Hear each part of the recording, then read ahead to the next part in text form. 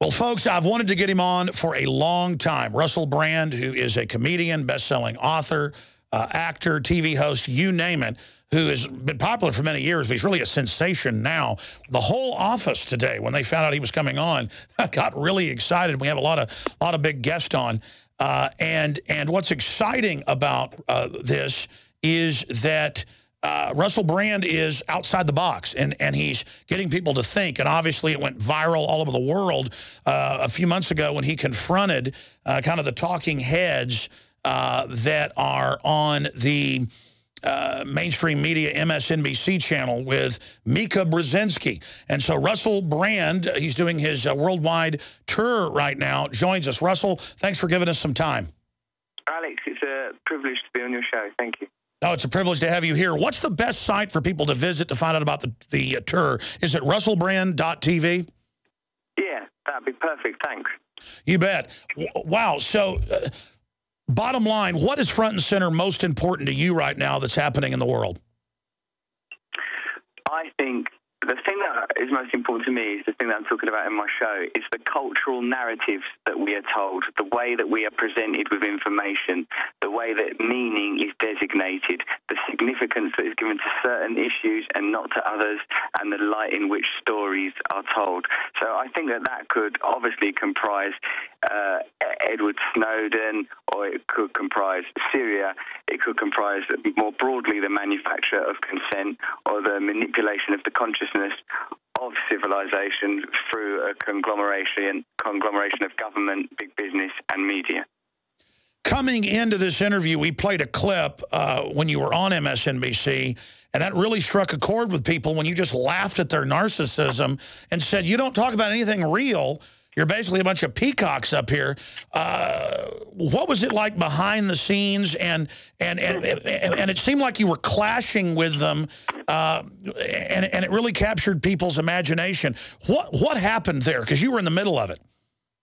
Well, I mean, it's quite typical when you go on those type of TV shows that there's a particular frequency or pitch to the interview. There is a normal manner of speaking, not only the type of topics that are discussed, but the kind of banal, slightly shrill tone that the information is predicates on celebrity and gossip and what I would call low-frequency data, low-vibration information.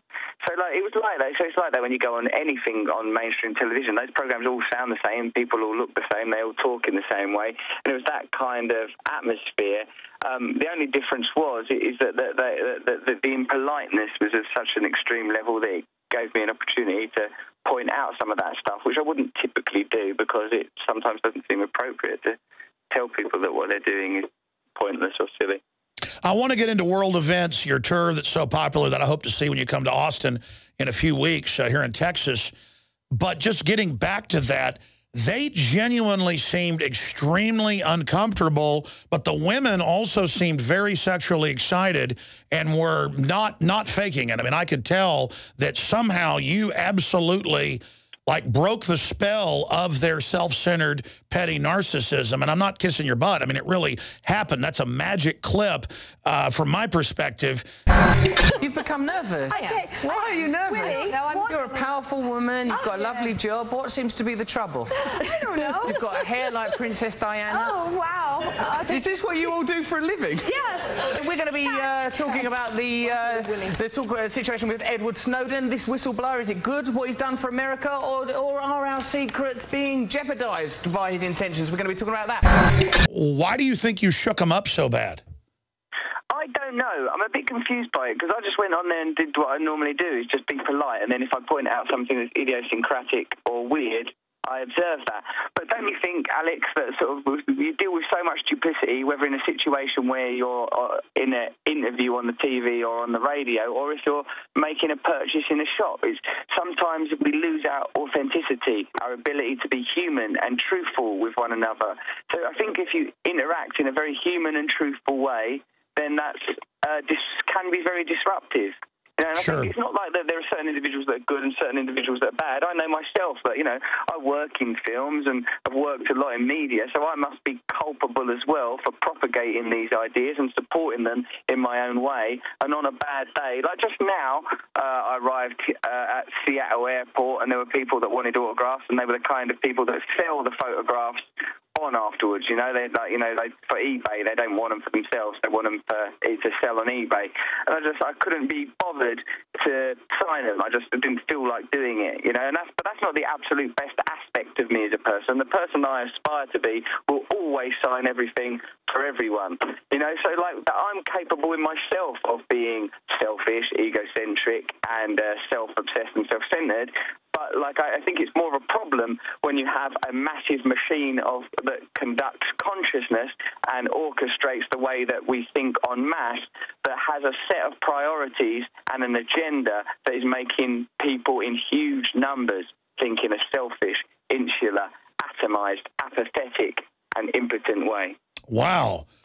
Man, I tell you, you're on fire. It seems like you have really had an awakening. I mean, you've been awake for a long time, but it seems like your awakening is accelerating. Is that accurate to say?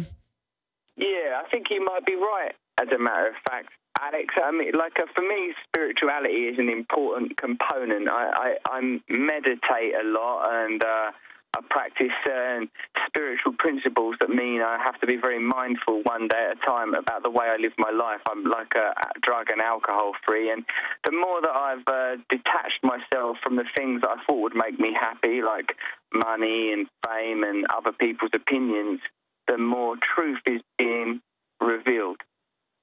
That is pure veritas, because that's been my experience as well. And what you were just talking about, just being aware that you're being selfish or doing things that are self-centered or narcissistic is half the battle. Most of the people out there, especially that are in the mainstream media, they are purely turned over to the narcissism and are like biological androids. They're not even real.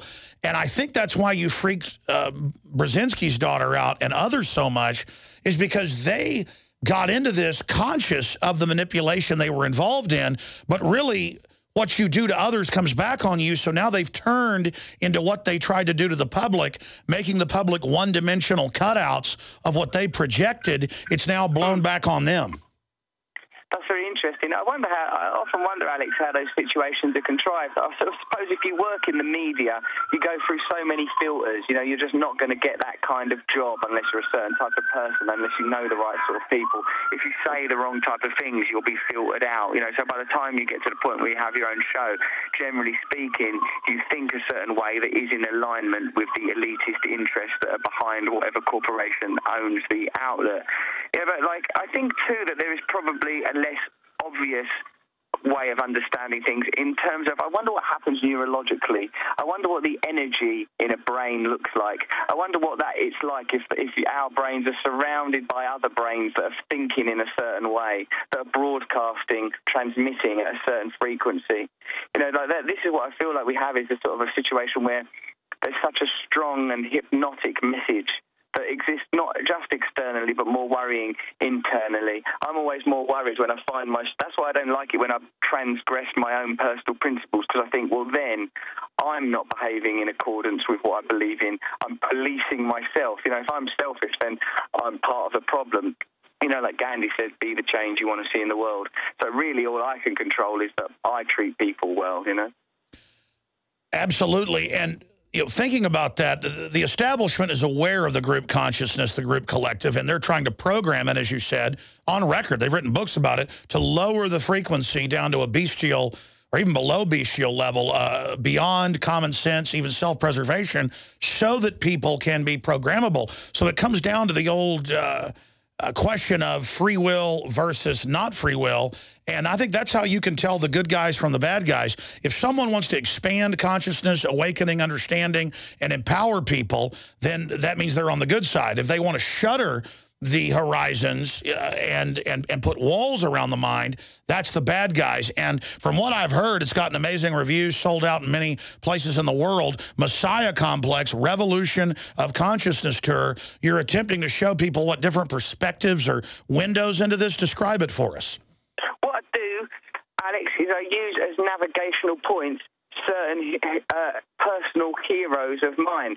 I talk about Malcolm X, Che Guevara, Gandhi, and Jesus Christ, and how each of those characters represent certain traits, certain human facilities that are oppressed and have been lost from our cultural narrative. Like that you can't have figures like Gandhi, Che Guevara, Malcolm X being celebrated in the mainstream, because you would then have an insurgent population. If people start to think like Malcolm X, they're not going to tolerate being treated as a compliant consumer cattle. If people think like Che Guevara, they're going to be prepared to take up an armed struggle. If they think like Gandhi, they're not going to be seduced by consumerism, and they're going to be prepared to protest en masse.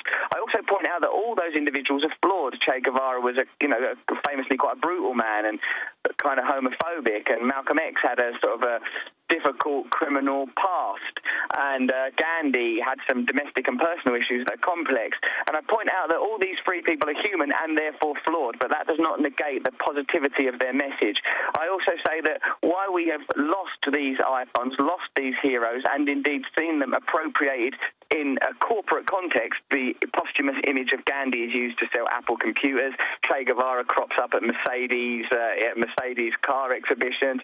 Is because we're in a situation where our heritage, our cultural myths and our stories that keep us bonded and unified and to a degree, I don't know, human, are being lost and subjugated, because as long as human beings are in a state of fear and a state of stimulated desire, we will always be beholden to the elites. We will always be beholden to the corporate interests that offer to resolve these problems by selling us products. I've got to keep it funny, Alex, so I have to talk about sex every few seconds as well.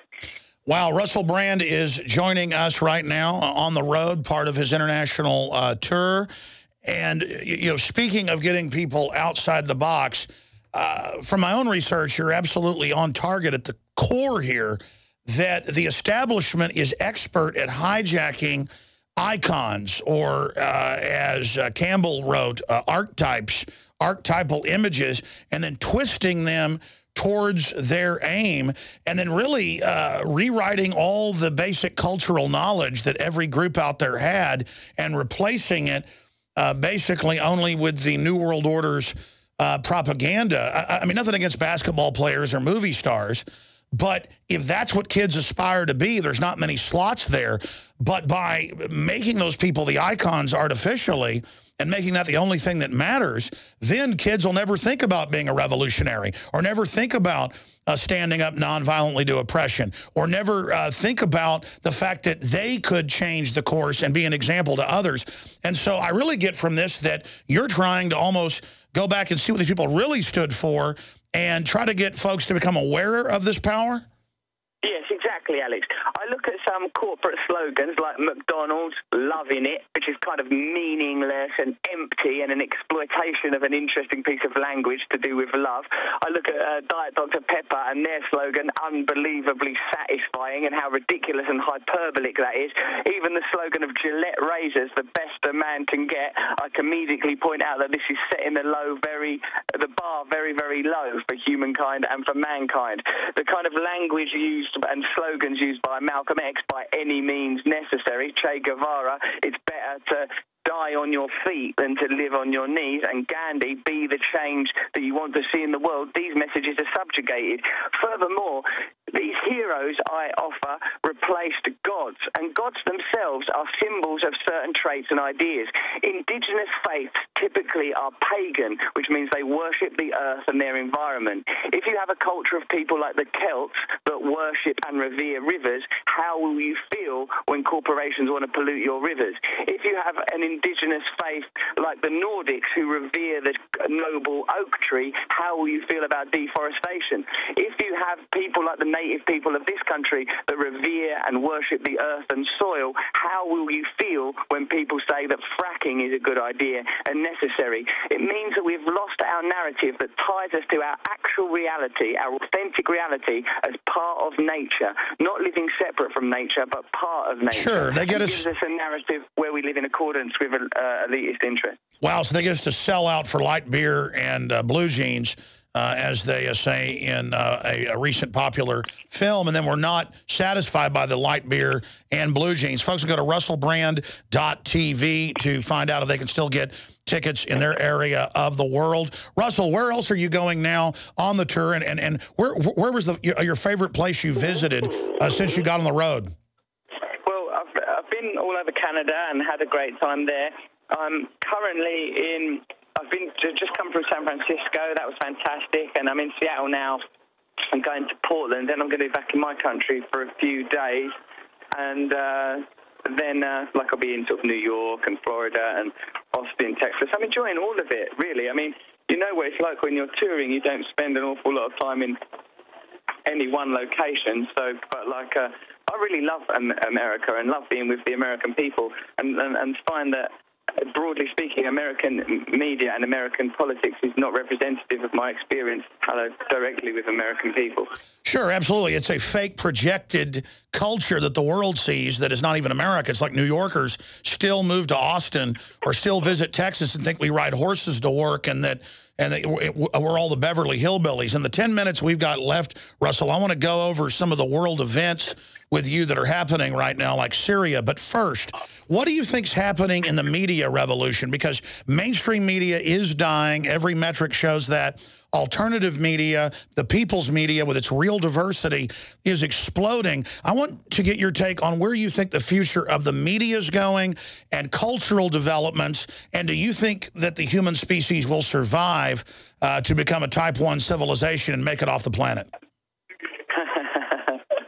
Type 1 civilization. Oh, cool. What does that mean? Do we get our own extraterrestrial operations going and populate other planets?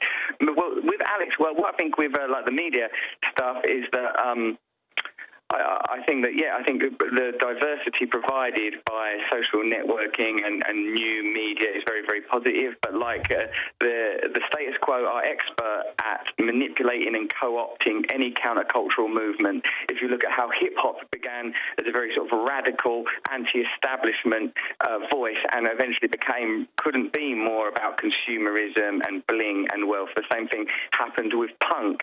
So I think any countercultural movement is at risk of being approximated and appropriated by the mainstream.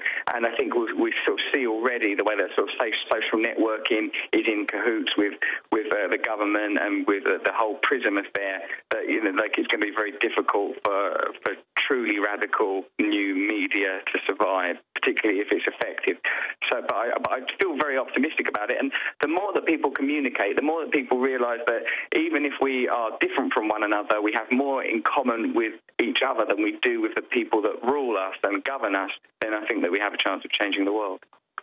I think we do. I hear buzz about Russell Brand all over the place, mainly in new media. And I know the system wants to try to shut it down. I don't think the genie can be put back in the bottle. I know you don't like talking about yourself specifically in your meteoric rise, but I don't really follow even pop culture. I see it there when I tend to look at it, but I also see it on the streets, which is really what's evergreen. Why do you think you're getting so much more popular?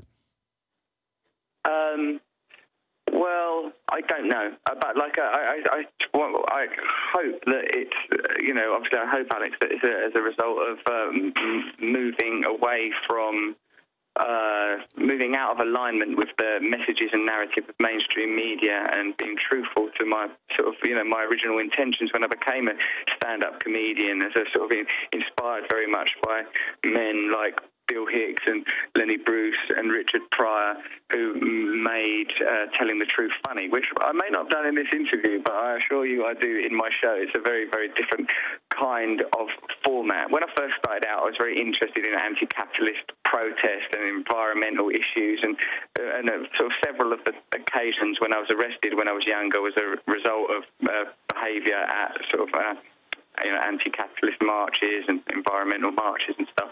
So it's always been something that's in me. But now that I'm finally disillusioned and disenchanted with the spell of mainstream popularity, perhaps something new can flourish. I didn't start living until I got disenchanted with it about 18 years ago. And I just, my life gets better and better the more I realize it's almost like a matrix. It's fine to be on it, to use it, to try to wake people up. But other than that, that's the only thrill there. There's no thrill anymore just in the fake syntheticness of it. Russell, I want to talk about some good news from my perspective. Nobody's saying Assad's a good guy, but the West did start the war, did fund the rebels starting 2.5 years ago. And for the first time, since 1782, when the British Parliament voted to end the war against the colonies, they voted down the Prime Minister in the UK, David Cameron, wanting to go to war. Obama, he has a 9% approval rating on this war in a Reuters Washington Post poll. I mean, when Bush did all these lies, he had a 72. Now it's very unpopular. I see this as a sea change where libertarians, conservatives, liberals, everybody I know sees through this and knows that it's about the takeover of the Middle East that Wesley Clark exposed, the 7 nations they wanted to target.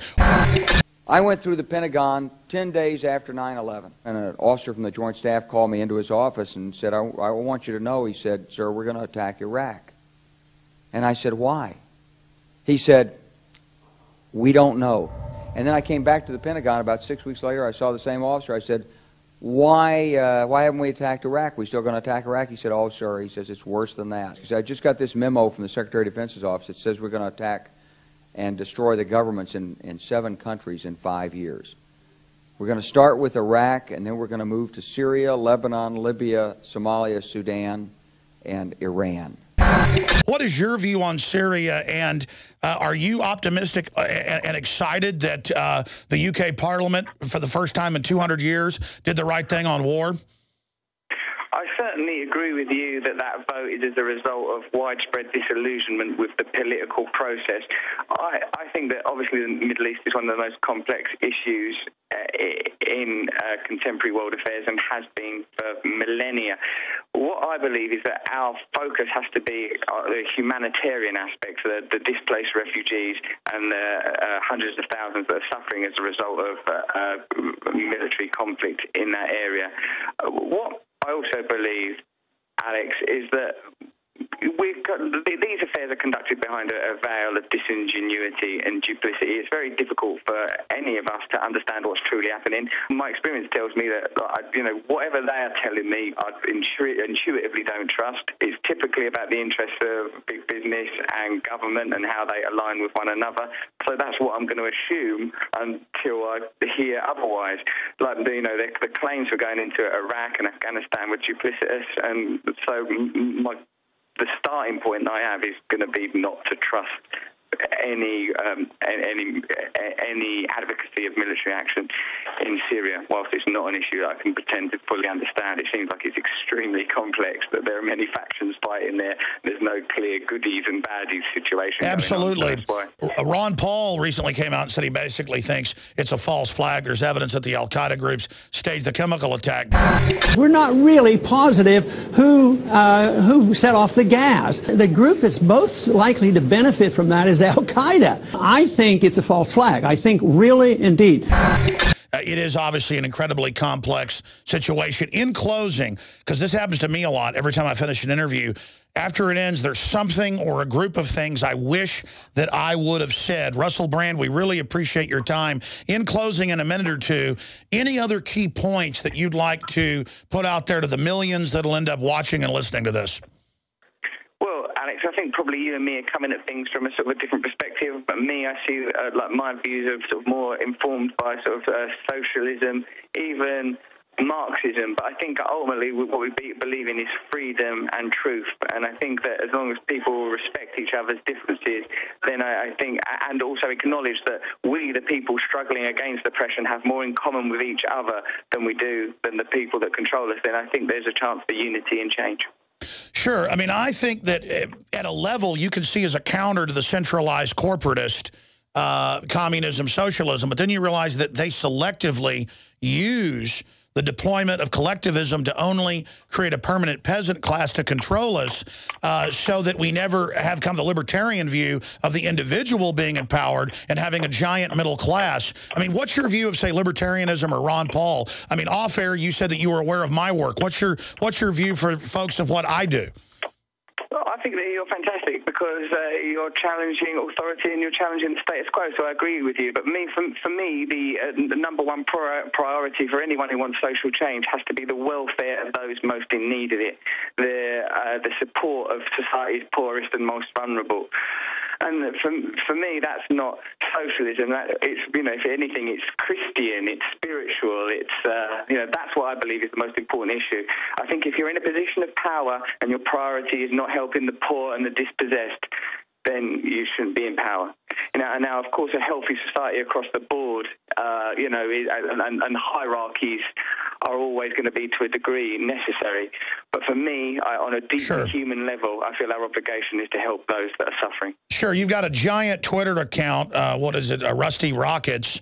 Is there any other places on the web people should visit other than that and your TV site? No, that's all cool for me, mate. I already follow you and stuff, but let's keep this dialogue going, and I hope I see you in Austin. You bet, and I said that was the final question. One more, and I'll let you get on down the road because I know you're at the airport. One last question I've got to ask you here, Russell. You mentioned Jesus and Che Guevara and Gandhi and Malcolm X, but it says, and Hitler, and that's one reason I want to see your show. This is such an icon that's used everywhere, but in your research, you got to give away a little bit. What's the angle on Herr Hitler? Well, that whilst Hitler's actions were deplorable, it's not his extremism that is terrifying, it's his mundanity. He was just a normal man created by a number of geopolitical, economic and religious circumstances Versailles. At that time. In Germany, of course, Versailles and the anti-Semitism that was very prominent in that part of Europe at that time, and but now we don't in those days it was clear what evil was. Evil is Adolf Hitler. Now evil comes dressed as in the white of Ronald McDonald. Now evil is hidden behind the Apple logo. Now evil is indecipherable in derivative bundles and in dispossessed millions. So it's about the narrative and the way we're told stories. Exactly. It knows how to hide, and deciphering it and knowing what evil is really the answer. Russell Brand, thank you so much, and I look forward to hopefully meeting you when you're in Austin in a few weeks. I'll be at your show regardless. Stay in touch, Alex. I can't wait to see you. Thank you, sir. Goodbye. See you, mate. Thanks. Bye-bye. Well, folks, there goes Russell Brand, and I had been told by David Icke that he was a listener, and we got a hold of him and discovered he was. We found out he was following us on Twitter at Real Alex Jones and got him on, and I've been fascinated with his work for a few years. He's been around for a long time, but he certainly has gone from just kind of being the wild party animal guy to being a serious thinker. You can tell he's a smart guy. And look, folks, you know I don't like communism, but he's on a journey here. He said that was a long time ago. Now his views are changing. We have to reach out to everybody, especially if they're outside the box and want to try to make connections to others. And so this is how those of us that want true Thomas Jefferson-style liberty are going to win the fight against the tyrants. But I tell you, that interview couldn't have gone better. That was amazing. And so I know that listeners out there probably want to send me their comments. You can do that at Real Alex Jones on Twitter. And then later on in the broadcast, I will come back and read over some of those. We'll also open the phones up later and get your take on that amazing groundbreaking interview with Russell Brand. And I hope this one gets 8.5 million views or whatever, like his MSNBC, because this will really get people thinking and talking. If him just shaking up those cutout paper people went so viral and spurred people's humanity, this will really get people talking. So please, folks, send this out when it's posted on YouTube to everyone you know. We'll be right back. I'm Alex Jones, and this is The Alex Jones Show. Check out our website, Infowars.com.